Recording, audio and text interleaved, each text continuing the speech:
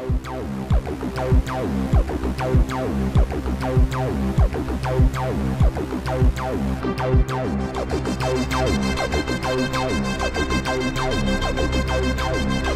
is Off Planet Radio.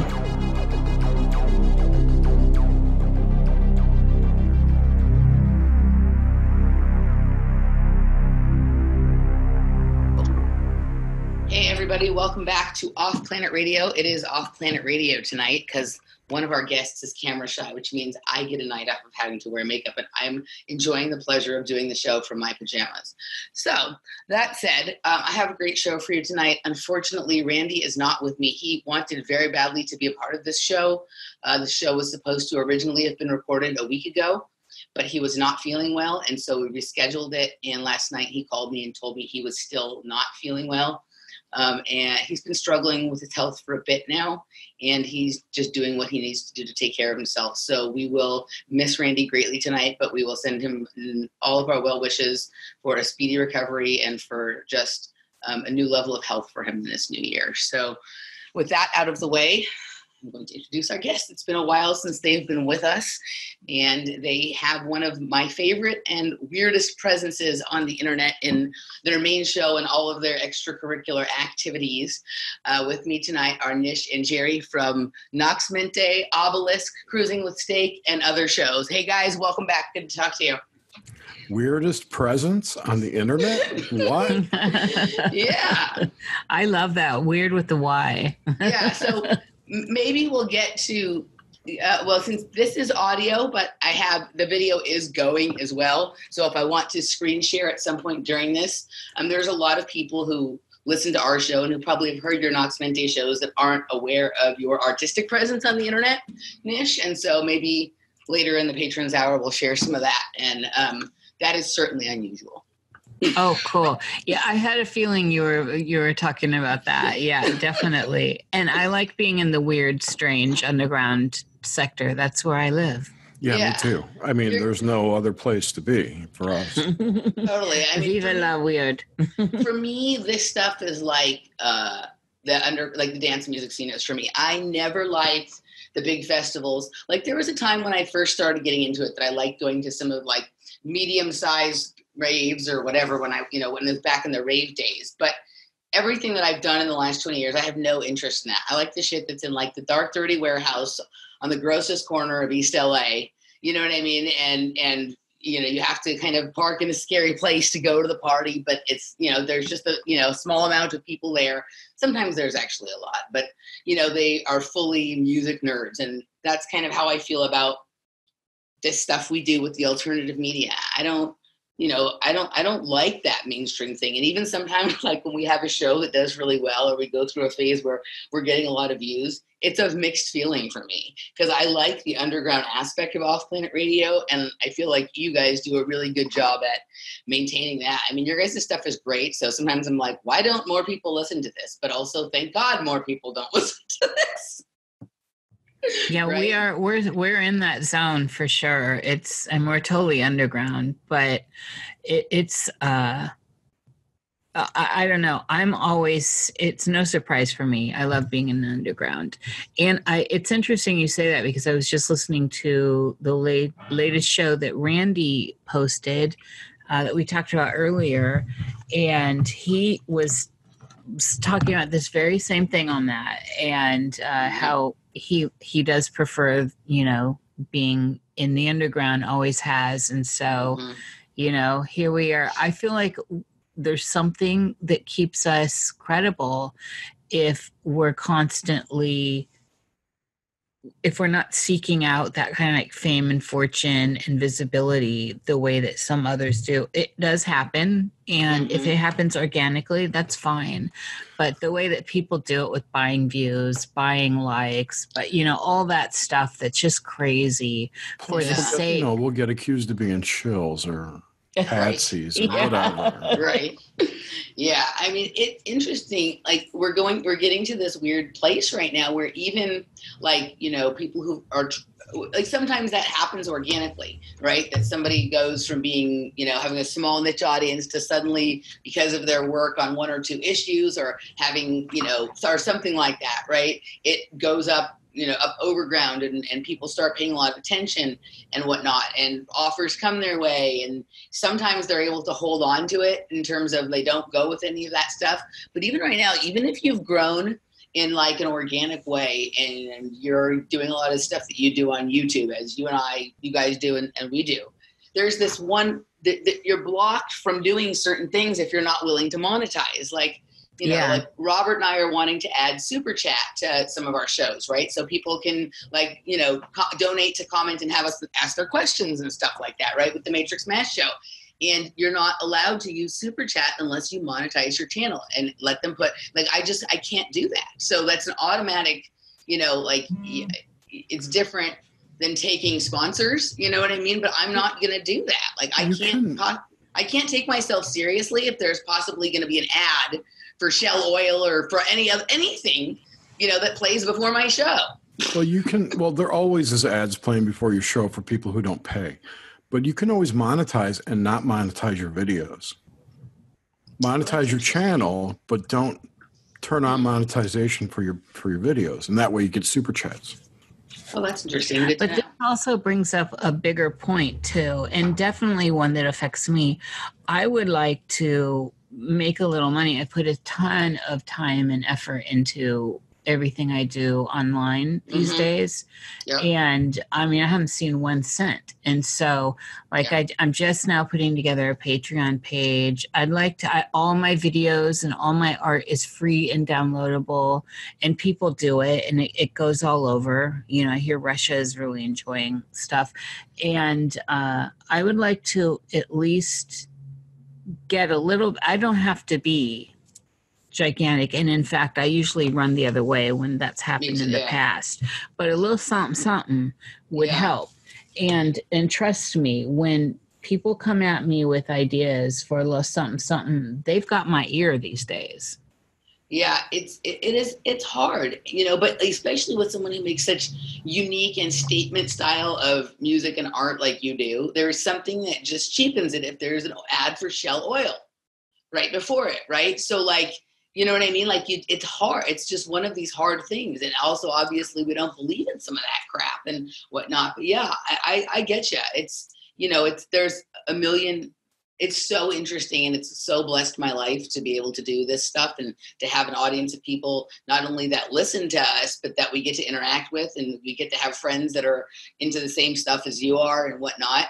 But there's also some stuff that goes along with it that at a certain point you don't really think when you're first getting into it. And what you're talking about, Nish, is one of those things. And it is at a certain point, how do I value my time and my effort, my energy and my creativity and the thing that makes me unique from everybody else? Yeah, this is people talk about this a lot, and it's a big subject. And, it's got a lot of controversy too. It's a hot subject.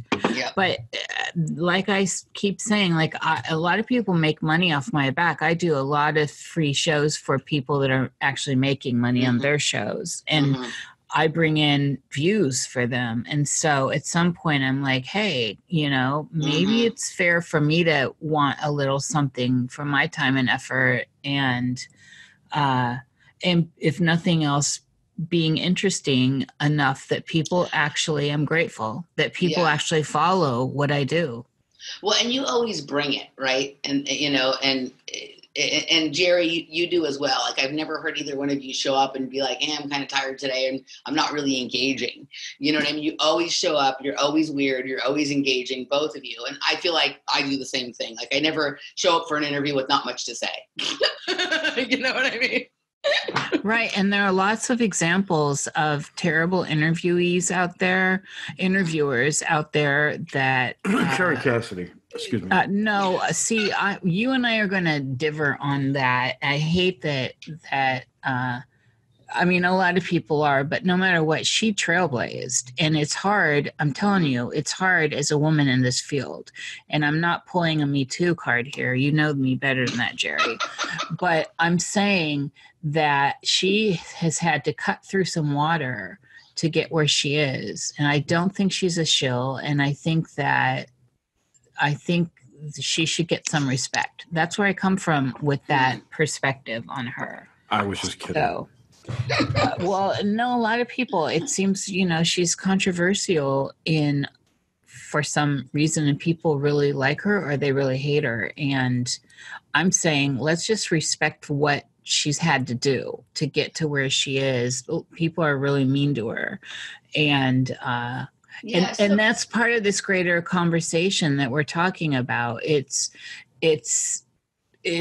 about how do we move forward fairly and in a cool way that's not like where we're clearly in it for the money, or we're clearly not talented and still trying to get something for not being talented. Right. Where's the fine line here, and how do we get on that track? Yeah, no, I mean, I partly agree with both of you, because since Jerry said that, I have an inkling I know what his feelings are about it. And if I'm wrong, he can correct me. And, I don't, one of my features as both an interviewee and an interviewer is I don't speak, about other people in the media very often unless they're doing, like at least to criticize them, unless they're doing something that I think is totally immoral and dangerous. You know what I mean?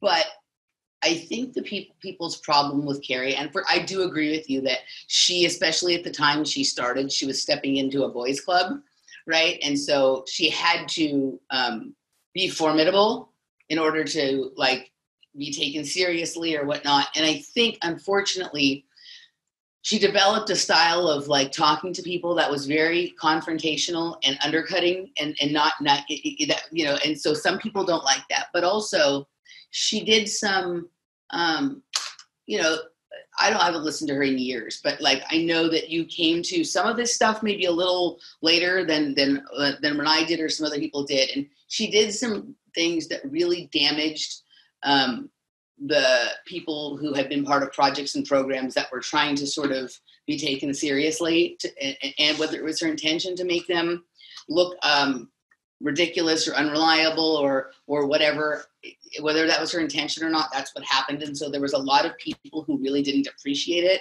And that started that ball rolling for what you're talking about, Nish. And then the way she responded by it sometimes was to double down. So it got worse on both sides then.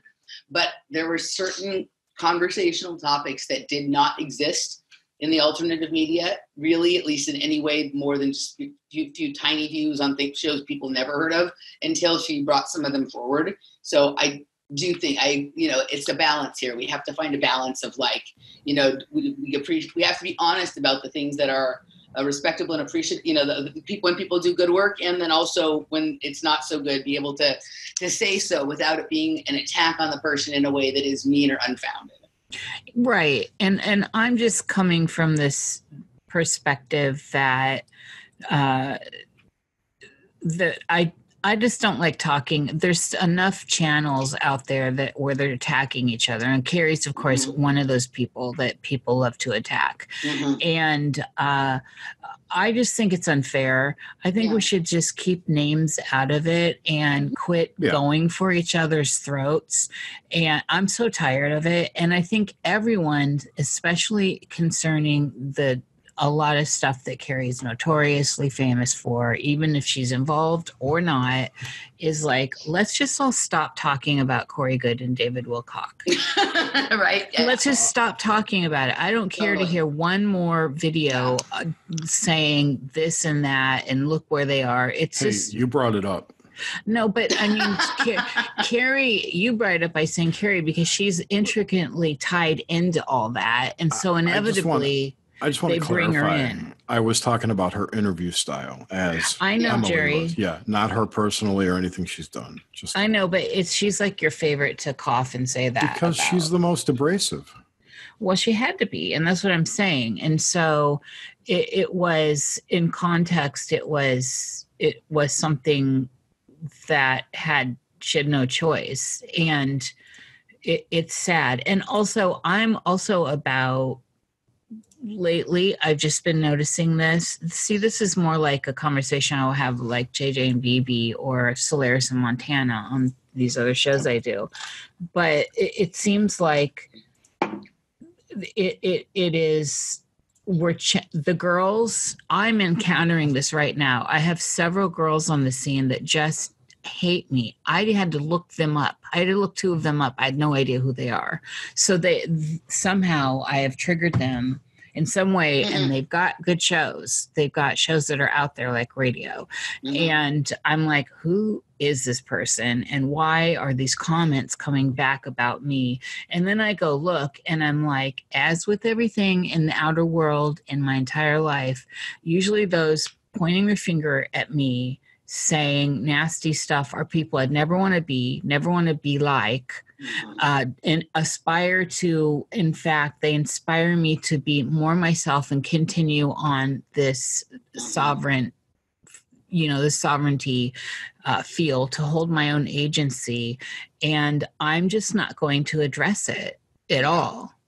And these have been personal attacks towards me, and it's women. I'm so shocked because I'm so pro woman without being a Me Tooer, and so I just kind of want to do that because I see an upsurge in this happening right now, Emily. So I know what you're talking about, because I think you're in the stage with your media presence now that like I was at 2 years into mine. Right? Where like your name is out there, you're starting to get more attention, you're having more opportunities. And I will say you're right. The only attacks that I have ever gotten are from women, from other people in the media. I never talk, I'm not going to say who they are. They're all people I've never met. They are all people I've never talked to. Same. They're all saying things that like don't make any sense to me. So I don't even know what they're talking about generally. And so I just don't, I agree with you. There is a feature of this like cattiness, which I'm like, is completely in my entire life, but that is not, I'm not into that. And what's that resulted for me is that most of my friends for most of my life have been men. Yeah. That's a common story. Yeah. I mean, really the only female friends I have in the alternative media are you, Sonia, and Danny Katz. Yes. Also, but so maybe that's the thing here is that you two have mostly male friends and you get attacked by the females, and that maybe it's something related to that you don't. These females have mostly all male friends when I look too. Like that's it's there. Chicks are catty. Chicks are catty. That's what can I say? It's unfortunate. It is unfortunate though, but that's something I've noticed my whole life. I mean, I happen to be raised by my father, so maybe like my tolerance for some of the things for some things that women do, like I never learned about those things because my mom wasn't around.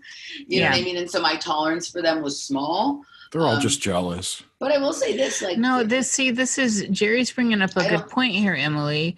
And it's not that chicks are catty, it's that we've been playing, and everyone knows that I'm not pro one or the other.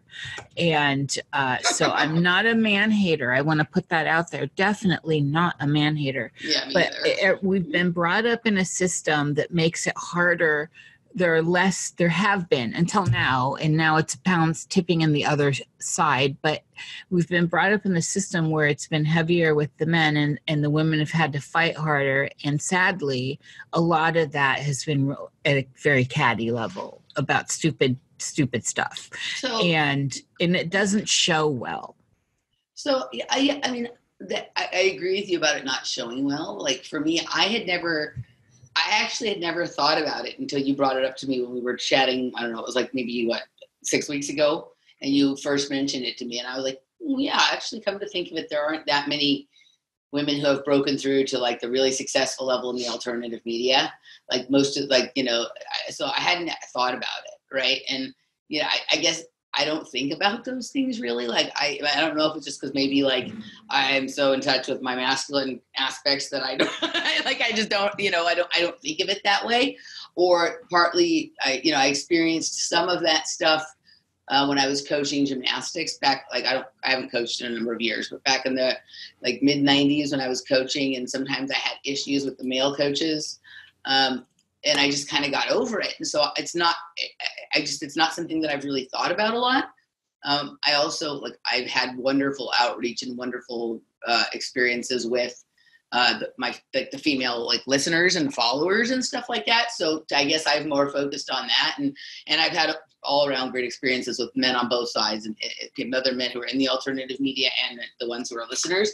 So maybe I'm just having an anomaly here, but I hadn't even thought about it till you said it. When you brought it up, I had to agree that I couldn't really think of very many.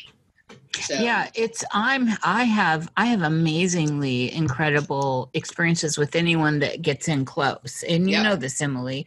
Yeah. And so they're deep. We talk about deep things. I mean, these kinds of conversations are natural, and it's not like we're just the camera goes on, let's get deep. These are my natural conversations and where they flow, and so I had just noticed when I looked around, and I started to. And again, this was one of those things where I'm looking at some of the people being all the shade, all the tea was happening towards certain people. And I noticed it happened to be a lot of attacks towards the females. And it's just interesting. I actually had to put my eye on it because I don't pay attention either. Yeah.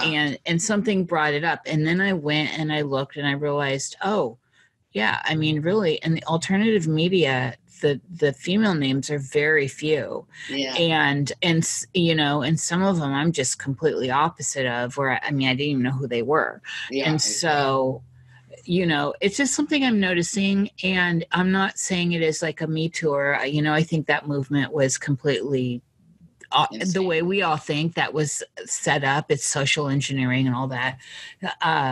But I'm saying that just as a person in this genre, and now starting to get really crazy feedback from some people that are, things are being said, and it's like, oh, I'm not even, I barely even show myself.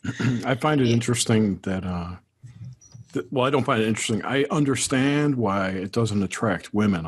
The alternative space is a lot like comic books and D&D and stuff. It just attracts men more than women. Mm-hmm. And it takes a certain type of woman to be attracted to that field, I think. That's kind of my take on it. Why do you think that is, Jerry? And I think that's a good point. And I believe, I feel oneness with you on that. Yeah, I don't know why. I don't have an answer for that. It's just the same. I would bucket it into the same category, like there are things that dudes do that very few women do. Right. And some women are attracted to that. Usually women who have a lot of male friends. Yeah. So I'm not sure I 100% understand why, but I would agree that is true. I agree with you guys. I think maybe two things I can add to this. I do notice that when women are attracted to alternative information in general, it tends to be their path then is generally more from a health and wellness perspective. And then sometimes they might find their way into the conspiratorial realm, or the political and conspiratorial realm. But if you do look at in the alternative health stuff, you do have some bigger female names like your Health Nut News, Aaron. The one who's married to Dr. Mercola. And there's a few with women who are very big in that space. Whereas the men tend to come in through a political avenue or maybe conspiratorial or weird stuff. And then eventually after kicking and screaming and fighting for a number of years, they'll realize that there's a health aspect of this too. So it's kind of like you come in through different doors and eventually you realize, oh, it's all the same fucking thing. It's, it's all part of the same thing. It's all woven. But I will say this, and one of my bigger complaints about the alternative media and the conspiratorial realm is that it tends to be right in nature. In terms of, I don't mean that everybody in the alternative media is right leaning, but they've usually come in from more frequently, they've come in from the right than in from the left. For some reason, left people seem offended by the idea of conspiracy theory, and they don't generally go there unless they were left with no choice but to go there. They've tried every other explanation. And because one of the features of people in general, or historically has been, I don't know that it's so much that way anymore, but this is a shift that's just happened in the last few years, is that people on the right tend to be more conservative. And so it is a different set of roles for men and for women, for people who come from a more conservative background than people who come from a more progressive left kind of background. So that would be like one explanation that I could find.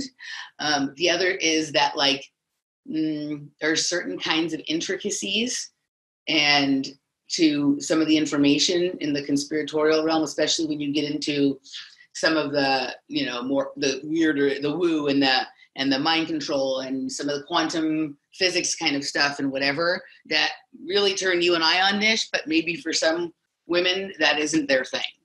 They're coming from a more feeling space, or, you know what I mean? Like they don't like the idea of a cold, hard world.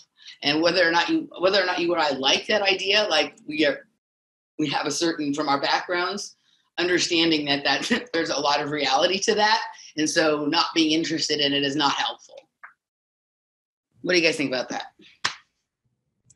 I agree. I tend to agree with that. And I mean, as a person who's like, you know, from the moment I was able to think, questioning, and this goes to the parental level, why do I need to be governed? You know, like, like, what are these parental units doing?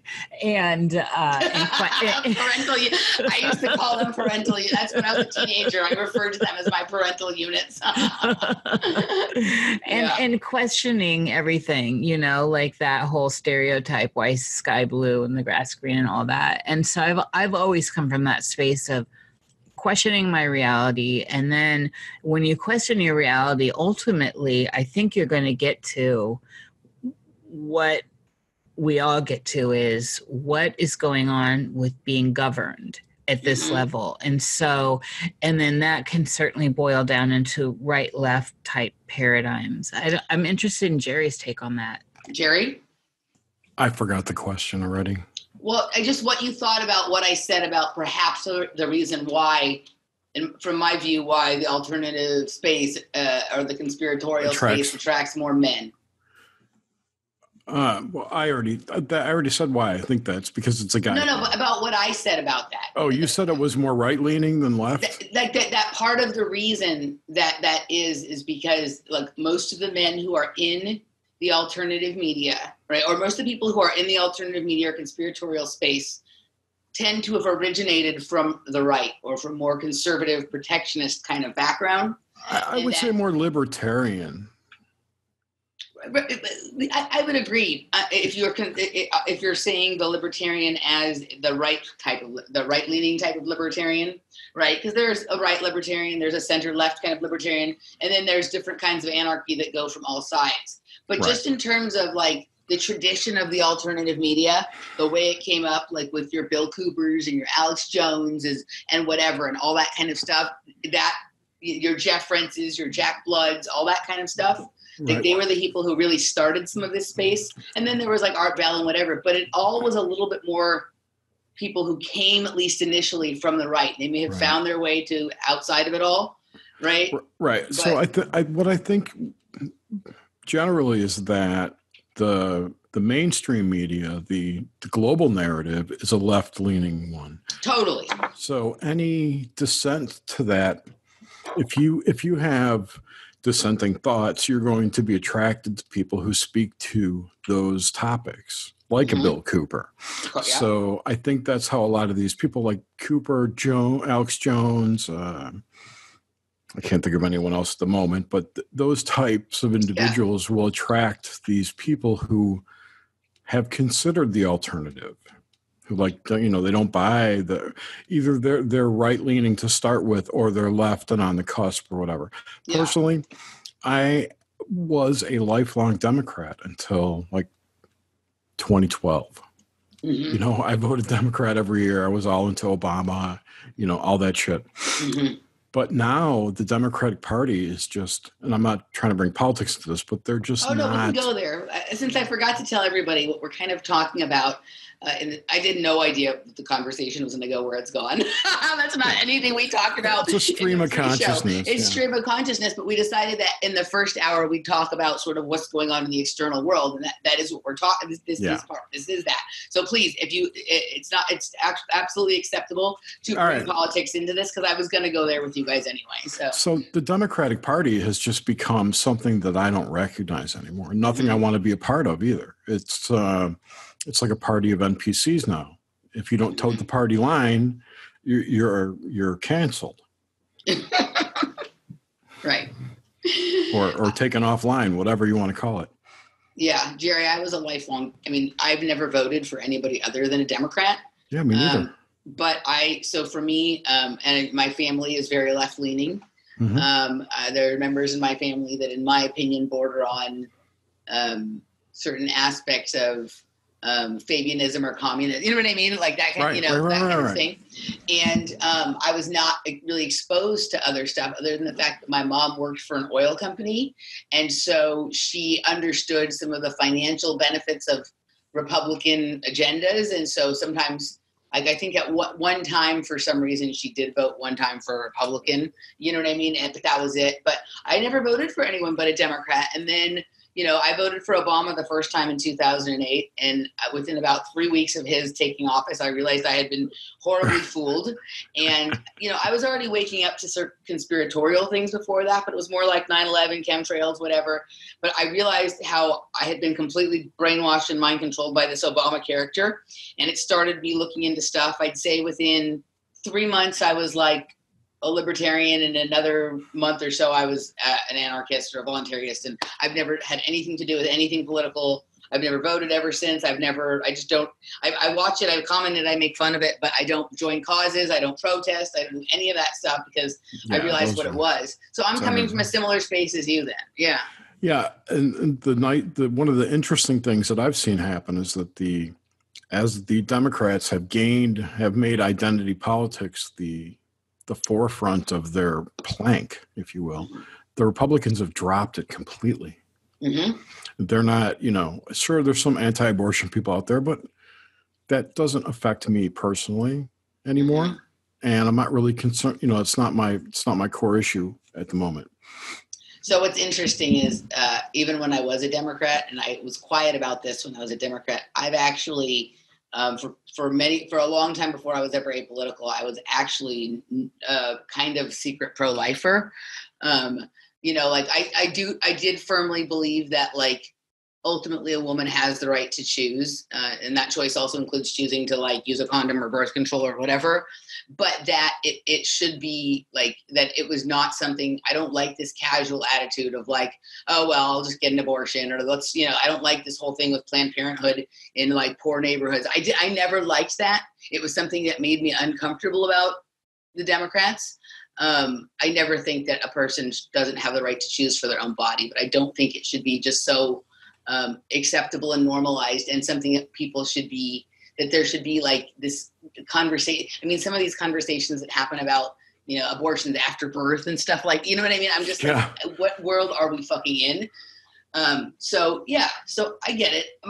One of the things I wanted to say though was what you said about these guys who were disaffected, and so they were attracted to a Bill Cooper, right? But because Bill Cooper was speaking language that they could understand, and part of the thing with those people, and this was my point before, is that maybe they're a little bit more traditionalist and conventional, right? And so it's kind of like men do this and women do that, and that's why women weren't attracted to, because those people, it was like the men over there doing their thing, right? Like that was something like the women don't go to the Elks Lodge. That's something the boys do, right? And the way that the energy coalesced around the alternative media in its founding days was just something that not very many women felt like they either could or wanted to approach, the same way they don't generally join the Elks Lodge. Makes sense. Yeah. Okay. So, Niish, did you have anything else you wanted to say about this? I had no idea we were going here, but I didn't. See, I love these organic flows. Me too. Yeah, me too. And Jerry and I definitely thrive on this kind of let it go where it's going to go. Mm-hmm. This is, I am not a group person. And so I didn't even really pay attention to politics, even though my mother was deeply involved with stuff that I didn't actually learn about until later. I would have never known as a child. I mean, now I know, and looking back, I know. And ironically, it's her death date today. Oh, wow. I know, 20 years. I know you had a very special relationship with your mother. So she was the goddess to me. I loved her. So my condolences and hello to Mr. Mom out there, wherever you are. Yeah, she is wonderful. And that's a whole different story for a different day. But so I wasn't coached. Where I was coached politically was in the school system. And I remember like the Reagan in specific, Reagan and Carter, that whole thing. And I remember being very acutely aware of this in elementary school, and the slant at which the teachers were pushing, and I felt that. It felt strange, like I was being told what to think. And that was my first. Did it feel politically leaned though? Like the being told what to think part, I totally agree with. But did you feel, because we're about the same age, so did you feel all the way back then they were trying to push you in a certain direction, socially or politically? Yes, Emily, but not to the degree they are now. Okay. And it was dependent on the teacher and their views. But I started to kind of get a slant. And then, I didn't really pay attention to politics. I seriously didn't. I didn't realize none of that really existed for me until years later. Mm-hmm. And, you probably didn't really become aware of some of that stuff, like the outer workings of that stuff, so you moved to San Francisco. Yeah, it's much more political than where you came from. Right. Well, in San Francisco, I learned politics in the trickle down way, right? So if it's yellow, let it mellow. If it's brown, flush it down. Water conservation. Mm-hmm. And in San Francisco, back in the 80s, they were recycling. That wasn't even a word in Iowa mm-hmm. at the time. And it took, I think a decade later for it to even be a thing. And but in San Francisco, we did at the time. I mean, now San Francisco is a bloody mess, but don't get me started.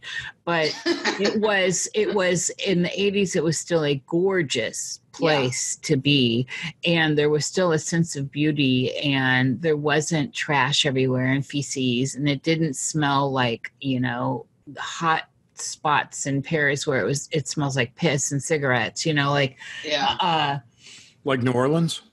Oh, God, well, New Orleans is the worst. Yeah, well, New Orleans has that old world feel, and that's very much part of a lot of old European cities. That smell reminds me of New Orleans. Well, the water drainage and sewage systems aren't great, so stuff just sits around.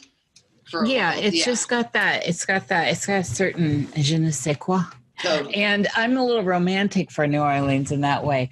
But so I didn't notice it until then, and I certainly didn't start thinking about being involved in a party at all. And I was basically going along with the program. Mm-hmm. And so that program, because of the people I was around all the time, mostly edgy artists and stuff, seemed to be democratic, right? Yeah. Back in the day. Yeah. Back in the day, it seemed like all the people I loved were Democrats, and all the people I respected that were artistic and wild and, free and all this were Democrats. And just like the both of you said earlier, it was during the Obama reign where I voted for Obama, and then I started to actually go to whitehouse.gov, right? And look at where he's putting his name. I wasn't listening to propaganda. I was actually looking at where he's putting his name. And then I started to sound out. I was like, okay, he's kind of like saying this is the whole Hegelian thing. Mm-hmm. And then I'm like, but people so I started to be ostracized immediately when I spoke up against it. And I'm just like, look at this, look what he signed. Look what he did here. Look what he did here. This is all big government. This is all heading towards crazy, like Chinese communist government shit. Yeah, and like crazy, some socialism and all this, and on the crazy end, and I started to lose friends really fast, and that's when I left Facebook, actually, and then here I am. So I have a question for both of you, because it's not, I've talked to Nish privately much more than I've talked to you, Jerry, but I've known you longer. And I've never had a political private conversation with either of you. So where do you guys stand politically? Or do you guys still vote? Are you still involved in the political system, or have you long since abandoned it like I have?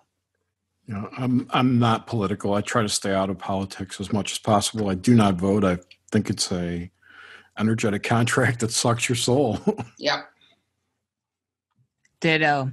Absolutely not having it. In fact, I'm just having to go through getting a new driver's license, and now that all the rules in the states are changing, and so now you have to have these special licenses to get across. I think October's the date anyway, to get across state lines now, like you used to have to just to get to Canada. And you live right over the border of your state, right? So you cross a lot. So yeah, well, I don't go out. Oh, there's my dog.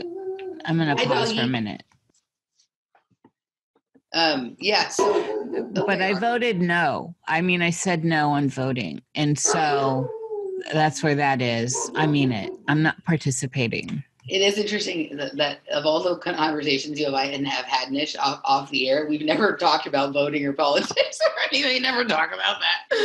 Right? Because we never really, this isn't actually a subject we talk about, but it is interesting. Yeah. It's interesting to kind of talk about this a little in the air of contemporary society. Well, and just what's the madness that's going on right now. I mean, Randy and I, every once in a while, will get into political stuff, but it's not something that we do a lot on Off Planet, but I do it with Robert and with Danny.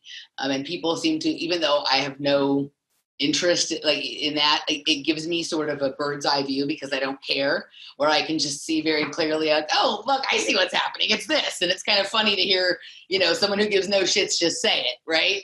Danny is much more like involved in the kind of political stuff and whatnot. So I do talk about it sometimes. I do talk about it quite a bit on the air, but it's, it's my life and my mood and my relationship with myself is much different since I stopped caring about politics, right? When people get all upset with me because I don't vote, what I tell them is I don't write letters to Santa Claus either. You know what I mean? Like, it's just, Danny and I had our last episode was titled, "Yeah, and I don't write letters to Santa Claus anymore either." Yeah, there's too many people who believe their vote counts. Right. Yes. Well, yes. You know what I mean? And so for me, like there was a certain agitation and frustration that seemed like I couldn't overcome until I stopped thinking that that someone was going to do something about something. Like, even still, lots of people I love are still political and still believe that. And I hear things from them like, why isn't someone doing anything about this?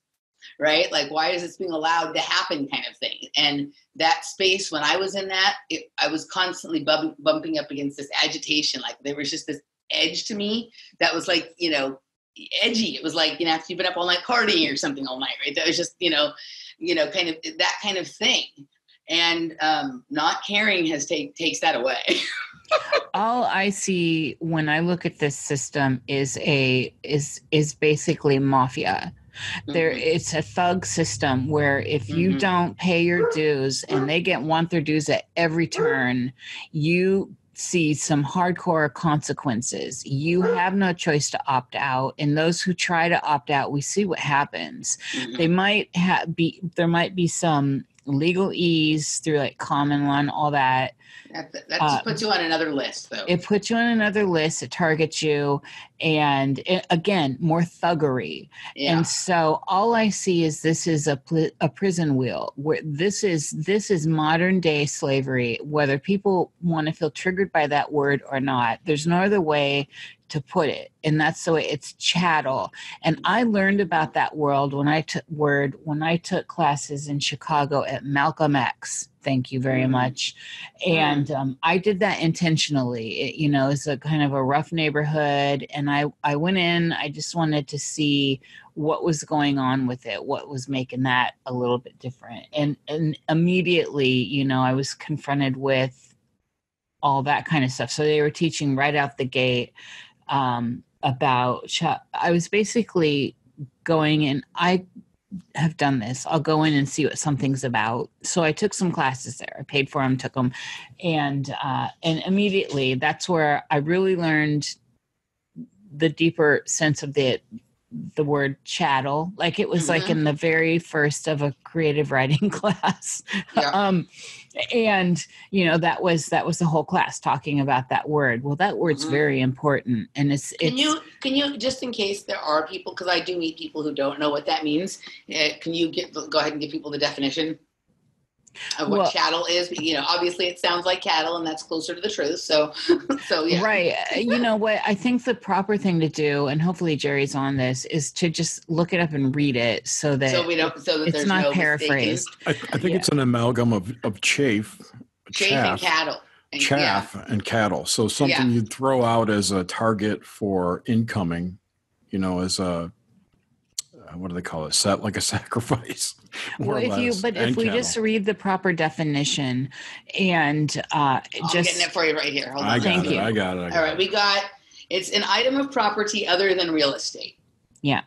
And so like the cows, like the farmers own their cows. It's the same thing. People. Yeah. In legal papers, though, people that were indentured slaves were considered chattel. So it's rooted in, and this is why it's being taught at Malcolm X. And so it is a word where you do need to have that context. And it's a word that doesn't get passed around enough now outside of the Black American community, because not all Black Americans are from African heritage. And I'm just one of those people that everyone I know still considers themselves, that's of darker skin, they just say Black. Like I say I'm white, I'm clearly not white. Just so you know, the definition for human chattel is human beings considered property. That is slaves. And if you if you read the legalese and come to understand what's said about the citizens of the United States, they are considered under the corporate United States to be chattel. Exactly. And so it's interesting. Is Malcolm X a college? I've never heard of. Yeah, it's a college in Chicago. Yeah. Okay. So that's interesting to me because you went there, right? I did. This is person who's a hero to many Black people, right? And they think, people's perception of who Malcolm X was and what he was really saying, I think, is probably far off from who he really was and what he was really saying, as it is with most of these people. Yeah. But, one of the things, and I've experienced this, I'm probably going to get myself in trouble here, but I'm just going to do it. Well, this whole conversation is kind of trigger-y. Yeah. So, trigger-y. There are people in my family whom I love very much, whose field of expertise and study have things to do with race relations, right? And when I speak about some of these political items or conspiratorial items, and when I bring up the idea that we are all slaves, they find that very offensive because it is somehow making smaller the experience of what most people think of as slaves, and those were black people who are working on brought over here from Africa in chains, working on plantations, and were not free. And so which does no service to everyone else that went through hardcore slavery too. I mean, seriously. Absolutely that. But then it brings up this other thing, and I had a little road trip with the gang to Tucson, and one of the best things about road trips is the conversations that happen and occur and whatever, right? And one of the topics of conversations, and I've had it with other people, is like those African slaves or those Black slaves or other slaves of other ethnicities or even white slaves. People of color is kind of the way they think of historic slaves, right? Those people knew they were slaves, right? And we were talking about this in terms of like people in other countries. Like I have one friend from Iran who's like, she moved here at, when she was late teenage years, right? So she was understood well enough the political situation in Iran. She said, what happens here is much more insidious because the people in Iran know they're not free and the people here think they are. So they go about their day making their decisions, thinking they're free because they have iPhones and they can say whatever they want and they can smoke pot and all of that kind of stuff. And they think that's freedom. So there's this thing that like when these people were on plantations or were indentured servants in the way that it's classically been thought of, they understood that that was their predicament. People today of every single race, we are all the same. We're all the same now. You know what I mean? And people think because it's entertaining, because they have entertainment and because they can do some cool shit that that's freedom, and they don't realize what has actually happened. It isn't that those other people were made free. It was that everybody has now been because it's more of a technological enslavement, like a sort of financial, legalese, technological kind of enslavement than one where it's like you can't leave this, this plantation, even though it's like that. People don't understand what's happening, and that in some ways is like really scary, that people just wander around looking at their phones, smoking pot, not without a worry in the world. Meanwhile, there's this open air prison that's been constructed around them. Well, modern people in Western society pay for it. Everyone wants that new iPhone. Everybody everyone's paying for it. And, now people are starting to question it. I mean, you can say a lot of bad things. I personally can say a lot of bad things about Portland, Oregon. But one of the things that just made me go rock on Portland is they're saying, no, we don't want 5G right now. And let's look at it. And they're also saying we don't want constant surveillance is a thing. And so that's, this is a mass event where people are saying, let's pull back the reins on this. Oh, that's awesome. Unfortunately, Portland's such a shit show otherwise, but that's awesome. Oh yeah. I mean, I call it the shambles, but it's softcore. It's like that softcore type of slavery that we're in, and we're in it planetary wide. And as we know, looking back at some of the more esoteric texts, this stuff was in the making, well over 100 years ago with certain societies. This stuff was being talked about, and it's always behooves those that are in power to allow those that are not empowered, the enslaved, to feel as if they're free range, right? Yeah. And my great example is just chickens. I have a great yard, but it's still in a small town, and it's still not acres and acres. And my chickens are free range technically, but they don't penetrate the boundary of my cottage. They never leave it. And so where they're free to do so, they don't do it. I don't know what that is. I don't know what that is and why that is, but they are free to go where they want. So they could truly be free range, but it's somehow in whatever mechanism they are, they see the sidewalk and fences and stuff they can get around, and they don't even try. Oh, that's fascinating. And I mean, but you could say the same thing about the American people at this point. That's what I'm saying. Yeah, I'm using that as an analogy. Yeah, I get it, but that, like we think of like, okay, like people don't realize, but there's this invisible barrier, right? But even when there's an obvious visual barrier and a way around it, most of them still don't go. People are much more interested in breaking into things than breaking out of things in our culture. Right? And we'll look at how much people want. They want more bigger government. They want to be nannied and governed, and they want to feel safe. And what's all this mean? This means you feed this system that's controlling you. This means that this governance becomes a bigger monster, and now it's employing more people, and everyone wants their secure government job with their government benefits, and it just, the monster continues to grow, and eventually it's the minority of people that don't work for the government, right? And so you start talking like cutting back on government programs, and all these people that are the majority that are getting paid from the government are of course going to go on the side of what's giving them their comfort, right? Their stability. Do you think there's the chickens, like there's some kind of mechanism? Do you think that like the chickens do like what people are doing right now, where so far the government hasn't actually started censoring? And even though some of the big tech companies are doing it, they're not fully doing it. The most amount of censorship happens from cancel culture, or from being shouted down by insane people, or from self-censoring because you've already been shouted down and it wasn't pleasant, so you don't do it again. So do you think that like the chickens like yap and yell and scream at one who wanders off, or that there's like an internal cohesive collective thing that one doesn't feel like they can be bold and break away from the rest of the group?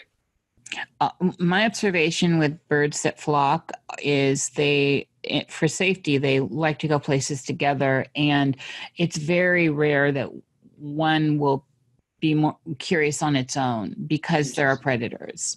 And so, I don't know, but I mean, have you seen, I can't remember if Jerry posted this or not. I'm sure Jerry did. But there, how meat is, and this goes right into all the stuff you and Randy have talked about for years, programmed into their DNA, that we eat the program too. So it trickles down. So in cattle and in chicken and all this domesticated animals that people are eating, they're eating the program too. I wonder how, if chickens used to be like that, or if they've become more like that as they've been fed corn instead of eating grass and bugs, right? Like literally, I mean, my mind goes right to this shit, right? Like as they become corn-fed and in these factory farms and eating GMO and all of that kind of stuff, which everyone knows, I think that that's a programmed kind of food, a digitally programmed kind of food on a certain level, or chemically programmed. Which also equals slavery. Totally. But then they're eating that. And so they're now like, even a lot of quote unquote free range chickens still are fed, at least partially a corn diet or whatever. So that's in there, and they're probably not eating organic corn. And so then we're eating chicken. Because one of the things that, and maybe I'm not into chicken, dude. I unless it's fried, don't show me chicken. But people think that like, there's a lot of people who like, that's their main thing. Like that's the food they love. That's their most comfortable food, or the one that they think is the healthiest or best for them, or whatever, right? Like fucking programmable chickens.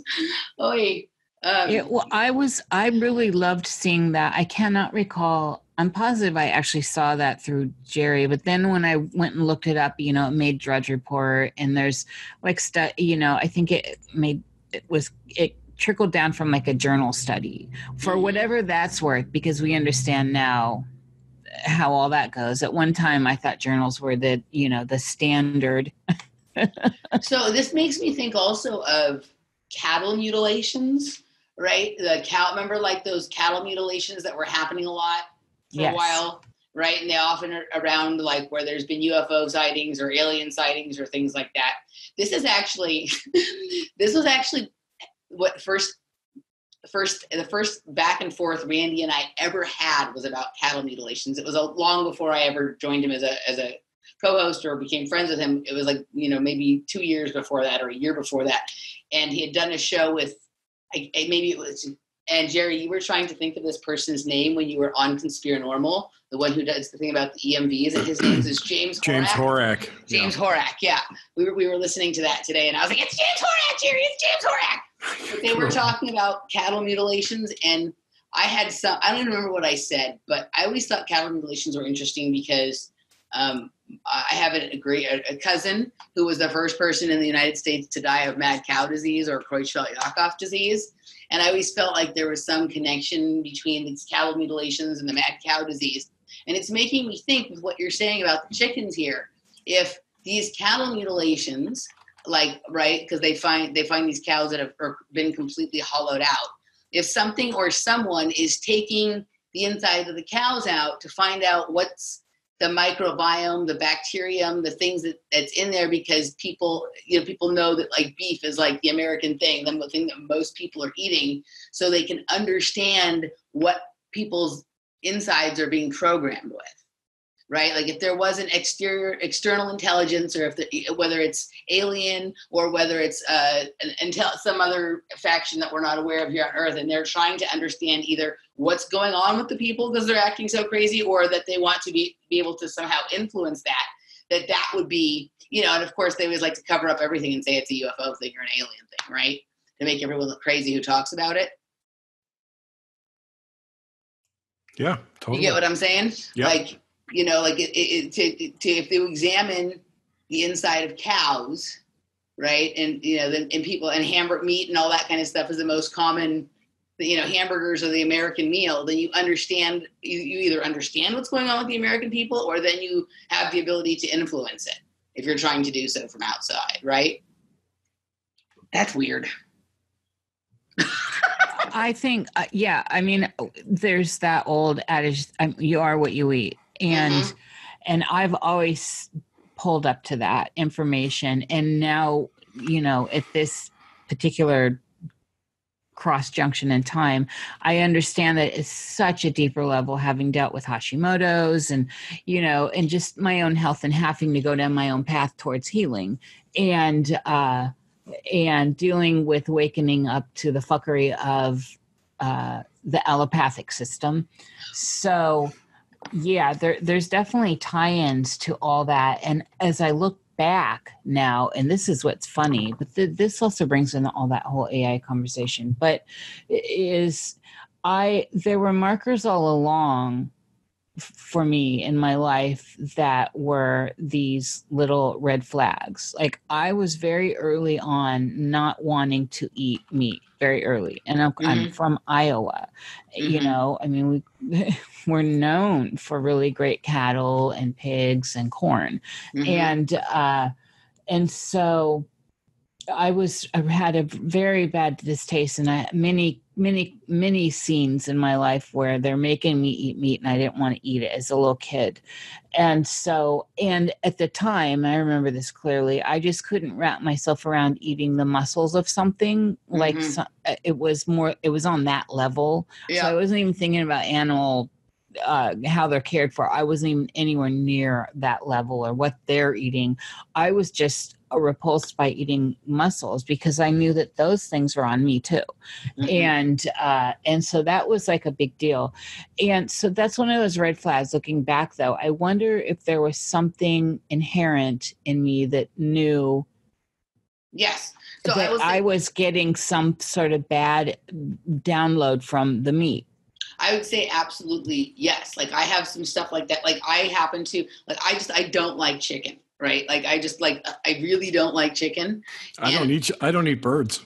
Yeah. I really don't like chicken. And there's a couple, sometimes you just innately know, but one of the things I found out at a certain point was that, if you ascribe to the blood type diet, which I don't I think there's interesting things in there, is that my blood type actually does not do well with chicken.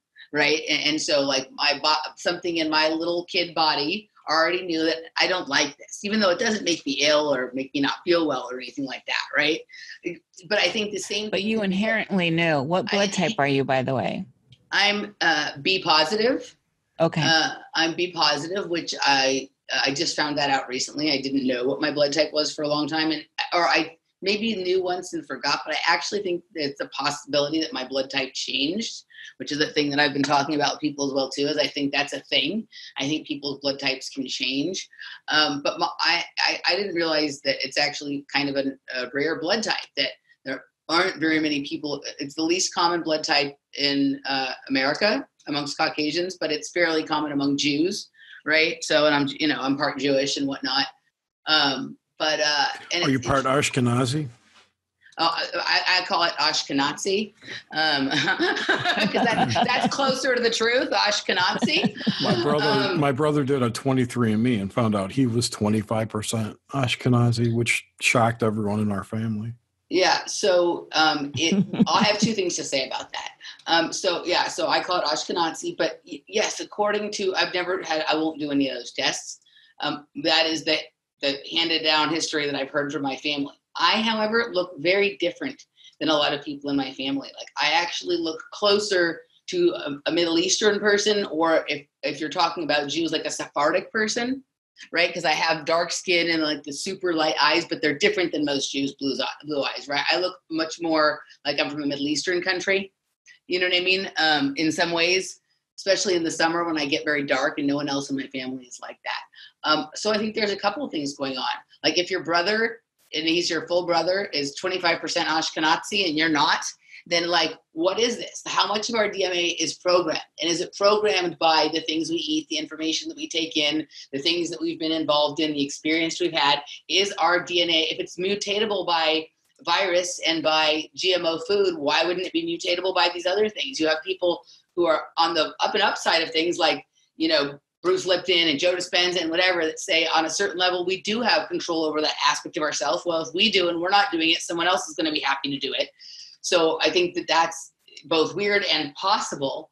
But yes, according to my family's history, I have Ashkenazi blood, which also means I'm a genius then. They're supposed to be the highest IQ people in the world. So there you go. Well, that explains it. I'm kidding. But no, so I think that resistance, I mean, I went through a very vegetarian phase and stuff too, you know, for a long time. I'm going to, you know, since you guys are weird and I'm weird, so I'm just going to say it. I was listening to this video a couple weeks ago about people who get fecal plant transplants. Have you heard about this? No, what? I don't know what a fecal transplant is. I didn't either. It's exactly like it sounds. I was listening because I'm curious about like issues with the micro-biome and people digestive issues and enzymes, you know, kind of stuff like this, right? So this woman had to have like, I guess there was some problem. She had stomach issues or whatever, you know, for a very long time. She had always been a lean person. Right. And something had happened and she just had having endless diarrhea or endless digestive and problems going to the bathroom and whatever. And I guess this is something that isn't that uncommon. So I'm going to do some more research on this at some point, but they actually will do fecal transplants to change, because that changing of the bacterial makeup of the intestine, right, will change whatever's going on for you. So her daughter had no problems there. So they did a fecal transplant from the daughter's body to the mother. But the daughter was extremely overweight. And after her feces had been transplanted into her mother, now the mother's stomach and digestive issues were fixed. But now she became obese too. Right? So there is something I talked about this on a show with Sophia Smallstorm one time too. We talked about like our microbiomes are really important, and it's part of tribalism. Like sometimes when people are resistant to people that are different from them, it isn't because they're naturally mean or hate people or against people that are different, but there's something in their body that is saying, whoa, wait, this microbiome doesn't match up with yours. These things are not in sync, and that could create health problems, right?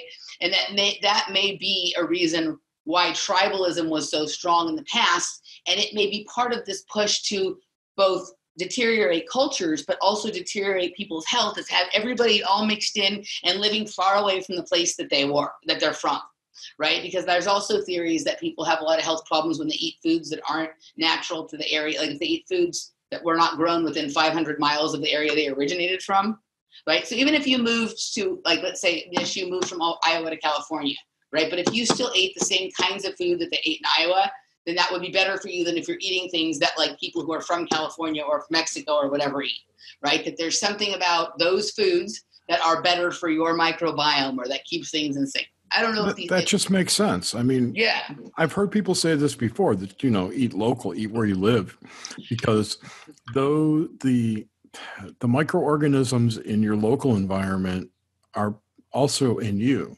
Mm-hmm. Yeah, so and it all just makes sense. This could also go to like how cultural tensions developed. It wasn't really so much that you hate these other people, but there's a tension around them because it's something different. And then because people didn't understand that, right, it created this other social thing around it, right? And so there are aspects of tribalism that actually would be better for people's wellness and health. And so, of course, they don't want to, they don't want to encourage that. I also wonder with some of this stuff, like with the microbiome and the bacteria, right? And the things with the cattle mutilations, if they've been learning about how what's inside the animal influences the people in other ways besides just they ate the food and they're healthy or not healthy. But this, programming, your DNA, the mind control, all this other kind of stuff, how much have they learned from that with the real animals, and how much have they moved that over to these lab created meats like Impossible Burger and the Beyond Meat, right? Because we're seeing kinds of all these weird, this is a different kind of like fake meat or vegetarian product than we've ever seen before, that's having a different kind of social and cultural reach, and also is like, it's got a whole ecosystem going on inside of it with all this yeast and pea protein and the bacteria that grows around that, and this whole it's setting up a system inside the body. It's not meat, but it almost feels like they're trying to recreate some of this problems that could be in the chicken or the beef, right? But they're also pushing this vegan thing, and I know why they're pushing the vegan thing, and it really has to do with cell wall integrity, because there's certain aspects of cell wall integrity that require cholesterol that's only available from animal products. Right. And this aspect of cell wall integrity is, if that's intact, it's going to make people harder to be controlled by 5G and things like that. Right. So there's a reason that 5G and veganism are being pushed together at the same time. Right. And while you have people like Adam Schiff pushing both, right, you see that a lot in the political kind of thing. Adam Schiff. They're all right. That's a whole other thing. But this stuff with the food is getting really weird. I mean, it's like Soylent Green time. The interesting thing about the Beyond Meat stuff is that it's got, what did I read? 18 million times more estrogen in it. Mm-hmm. And with the declining fertility rates in males around the world, that's just, those kind of products are just going to make it even worse. I haven't gotten to watch it yet, but I saw there was a video from Sean Baker, who's a doctor who pushes the carnivore diet, where he's tearing apart some new interview about the Impossible Burger or the Beyond Meat. Bill Gates, of course, is pushing that, right? Of course. But yeah, I mean, this stuff all it is literally like a political food product at this point, right? It is literally a food product that was created to push a social and political agenda that they can't find another way to make happen. So now they're doing it this way. Also, though, I want to say this on this processed vegan stuff. It's really, and I was vegan a long time. I'm not any longer, but it's to a lot of real vegans out there. I mean, I hate to say real, but to a lot of vegans out there, that stuff is junk food. Totally, I agree. It's but not these new junk trendy food. vegans. Not these new trendy vegans. They love it. Well, because I mean, it's the same as any other person going to McDonald's, and now everyone can now go to Burger King or wherever serves that sandwich, because it's all junk food, all of it, absolutely all of it.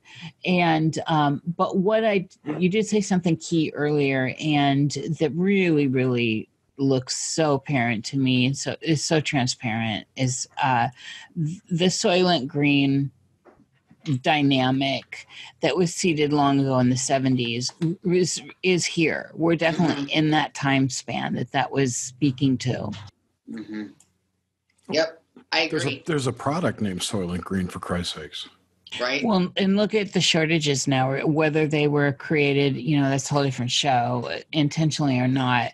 Food shortages this next, from this last cycle of growing, and now all this stuff in China and Africa, and clearly here in the food basket, food's going to be way, way, way more expensive starting this summer, moving forward. Rice, beans, all of it.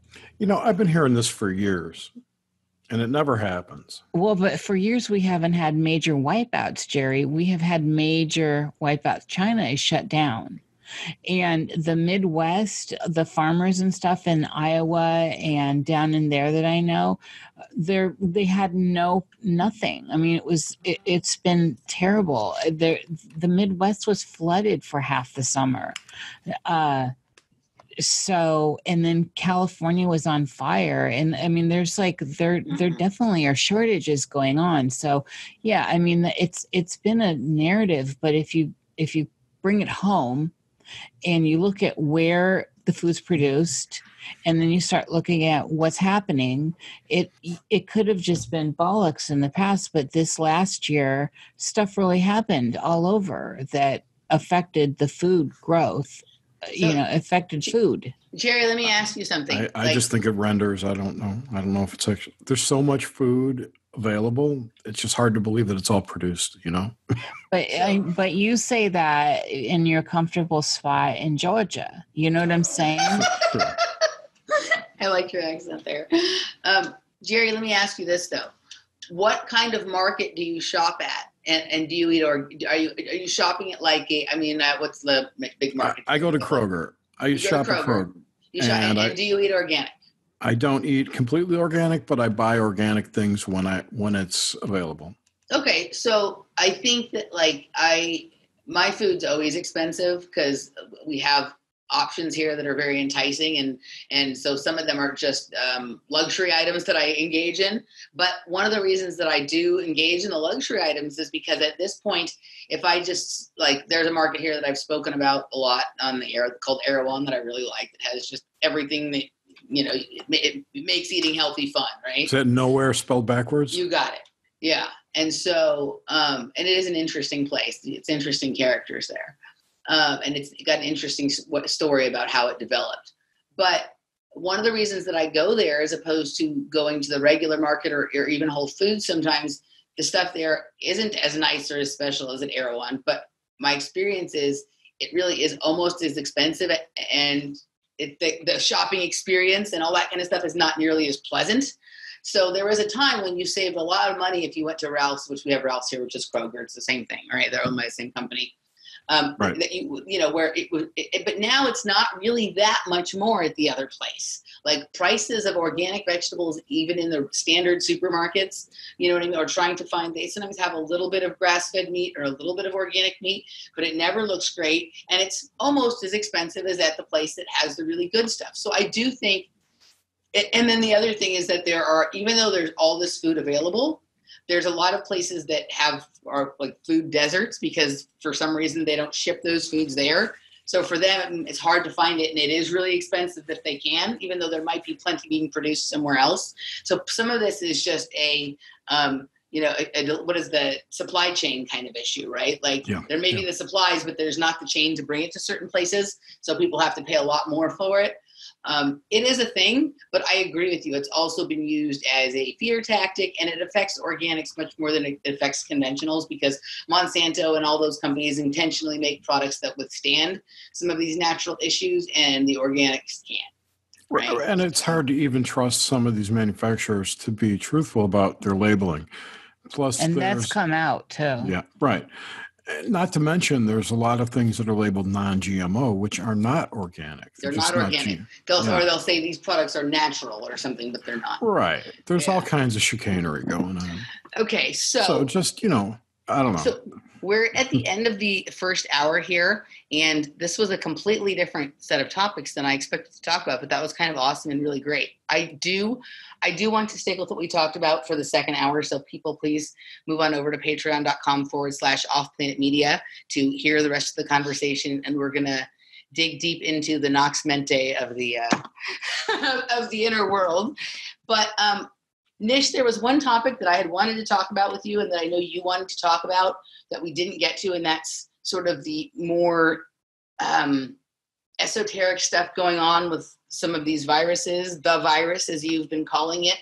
And so I may have to have you back together or separate or whatever so we can hit on that sometime soon, because I do think there's something interesting in what you've been developing around that. So no problem. I can chat on that any day. Okay. So before we move over to the patron section, why don't you tell people about you guys have a new show called Obelisk that you do together in addition to Nox Mente. Tell people a little bit about that, and then tell people where they can find you, please. Okay. Yeah, the new show we do once a month. So we do 3 Nox Mentes a month, and then we do 1 Obelisk show, which is on the week of the full moon. So whatever week the full moon is on, that's the week we do it, that Wednesday night. It's in the same time slot as our Nox Mente show. And the Obelisk is more not dream. It's completely not dream related. So it's the opposite of our other show. But we bring out, like this past week during the snow moon, we had Walter Bosley on to talk about his new book and a bunch of other stuff, which it was a great conversation, lasted 2.5 hours. It's on our feed. We put this out as a podcast as well. Cool. It's fantastic. And it's just now, I feel like we're just getting our stride on it. Yeah. And I can't wait for the next one. It's kind of like this show was tonight. We kind of have an idea where we want to go, but where it goes, it goes. Right. It just goes where it goes. I almost got to have this inkling to flip it and do 3 Obelisks a month and 1 Nox Mente. I know. Or maybe like every other week, do something like that. That way we could catch the new moon and the full moon, Jer. Right. And we could get more people on that we want to talk to. Yeah. So we might be shifting people. We might be doing that because Jerry and I are both really loving the Obelisk. Yeah, I love it. It's a fantastic show. But we love Nox Mente too, but we'll see. We'll see what happens. Anyway, awesome. You can find us on YouTube. Our YouTube channel is called Voces Nocte, which is Latin for night voices. Or you can just Google Nox Mente or go to noxmente.com to get all the links to all of our stuff. And Nish, will you tell people who would like to go over and look at some of your interesting music videos or some of your interesting art, where they can find that? Yeah, so if you just go to Nox Mente's YouTube channel, we have listed your hosts, which is you can get to Jerry's YouTube page and my YouTube page. So there, my niche page, my personal page, will take you to an extravaganza of eccentric experimental music that all started with beat jazz early. It all started with spoken word, and I started experimenting with music. Now it's full on music videos. And one of the things that's interesting with it is I present information I have about the fuckery around us via the form of art, experimental art music, and anyone who liked Throbbing Gristle and Yoko Ono and just the underground of music, especially electronica music, digs what I do because that's the realm and it's pushing it. But what I'm telling are narratives. So you're not going to get love songs from me and you're not going to get breakup songs. What you're going to get is some deep, right, Emily? You're going to get some deep woo and some deep intel that I actually have, and I'm getting 100% hits on some of these. And then some of the stuff's so old that people don't realize they're connected, like Elizabeth Short, the Black Dahlia, 1947 to all, a whole bunch of stuff that unfolded in that year, and people have kept it separate. That stuff all happened in the area of downtown in Los Angeles, where a lot of the underground evening activities occur now.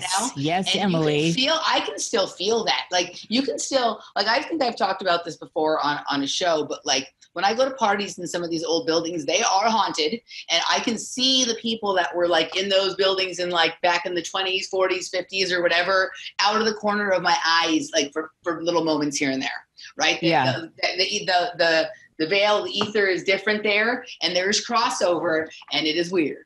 And that feeling of that time when that was all going on is very much present still, both in like the downtown area of Los Angeles and the Hollywood area. That is not so. And I heard you guys talking about this on the Conspiranormal thing. Like, we have to really get over this idea of linear time. Yes, that's a big deal. Yeah, totally. All right, guys. So go check all that. We're going to take a quick pause, and we'll meet you over on the other side for Patreon.